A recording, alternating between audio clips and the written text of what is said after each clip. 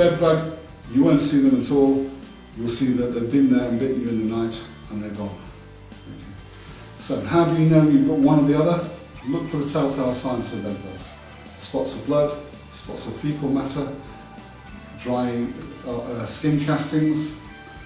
There's sometimes a smell with bed bugs. It is really, really bad. You walk into a room and go, it's like a fusty smell. That is a sign of bed bugs. Look at what you've done recently. Did you buy any second-hand furniture from an antique shop? Could have brought them back with you. Great way of bringing bed bugs into your home. The nymph goes through 5 larval stages before it gets to the adult. Those 5 stages, each one has to be preceded by a blood meal. So although it's still only a nymph or a youngster, it does still bite, and it has to bite to go through to the next stage.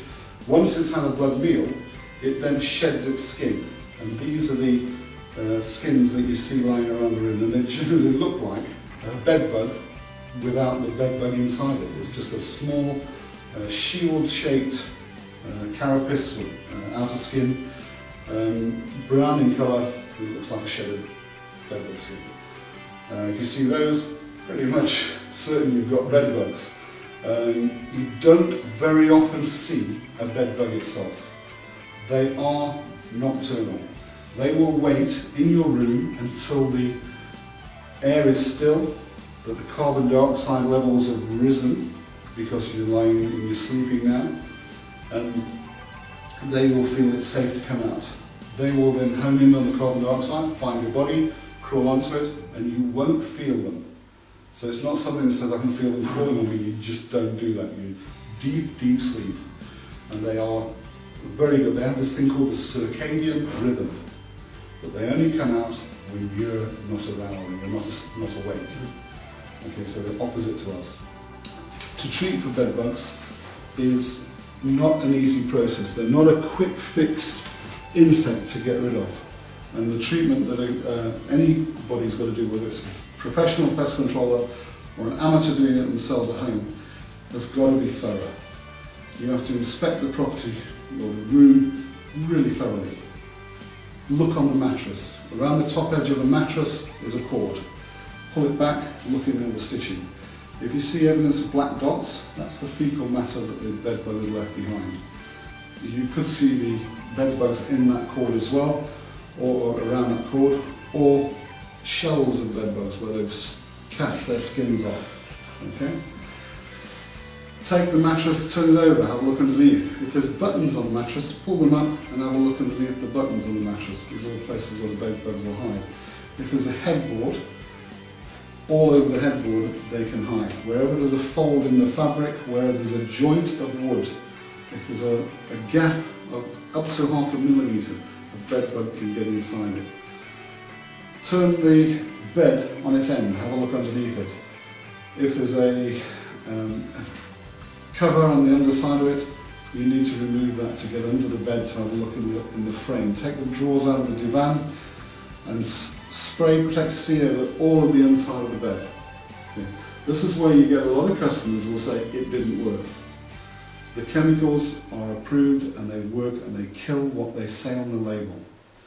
If you've not had a success with them, it's because the customer has not applied them properly yet. So, you've done the bed, now you do the same treatment in the rest of the room. So you look at all the skirtings. Wherever the skirting board meets the wall and there's a gap, that's where a bed bug can hide. If there's wallpaper on the walls and the wallpaper's turned up a little bit at the corner, that's where a bed bug can hide. CD cases, down the spine of a CD case, down the spine of a book, inside the pages of the book. Take out a drawer from your bedside table, turn it over on the underside of the drawer. On the wall, on pictures on the walls, take them off and have a look on the back of the picture, that's where bed bugs can hide. On a light switch, take the panel off the front of the light switch and electrical sockets, that's where bed bugs can hide. If you're going to treat around electrical fittings, you only use a dusting panel, you don't spray with the liquids. Electrical hazard. Any piece of furniture in a bedroom can harbour bed bugs. They can hide in clothing, they can hide in laundry baskets, they can hide in floorboards, underneath floorboards, in pillows and in pillowcases. You tell the customer to take all the bedding off the bed and wash it on a hot wash at 60 degrees plus. That will kill bed bugs. You spray the mattress with Protector C, you dust all the cracks and crevices, you spray all the soft furnishings in the room, you fumigate with a 45 fumer. That will get bed bugs under control if you do it right. If you do it half-heartedly, you won't get it under control. Okay, so that's what I say. It's not a quick fix, difficult to get under control, but you have to be diligent and you have to do it correctly. What are the telltale signs of bed bugs? How can you tell if it's bed bugs or fleas that you've got? It's a good question. There are some telltale signs that tell you whether you've got bed bugs or fleas. With bed bugs, you might want to look for things such as the bite. When you wake up in the morning, you've got a lump on you or a welt, you've got something that's causing you a problem in the night. It might not be obvious from the start, there's bed bugs, fleas, or it could be mosquitoes that have bitten you. If you look on the bed sheets, you will often see a speck of blood. And this is because a bed bug injects an anticoagulant into your skin to stop the blood from setting as it's sucking it out of you. When it withdraws its proboscis from your skin and crawls off, because it's had enough of its feed, you then still bleed a little because of the anticoagulant. And that then leaves can be a stain on your sheets. The second one is, if you take the bedding off and have a look around the top edge of the mattress, we usually where a cord is on the top of the edge of the mattress, and pull it back, you'll see black spots. Now that is the fecal matter that is left behind by the bed bug. If you smear it, it generally smears like fecal matter, and usually this is collected in one particular place. So you'll see an area which has got all these black spots in it. There might be several of these because there could be several different bed bugs that are around. You can pick up bed bugs sitting on a bus.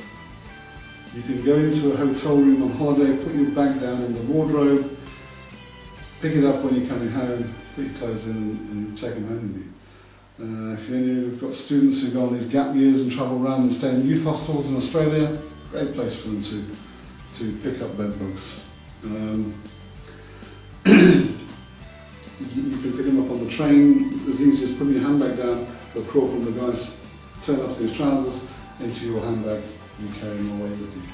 Everybody can have them. You don't have to have a dirty house to have bed bugs. Nothing to do with dirt whatsoever.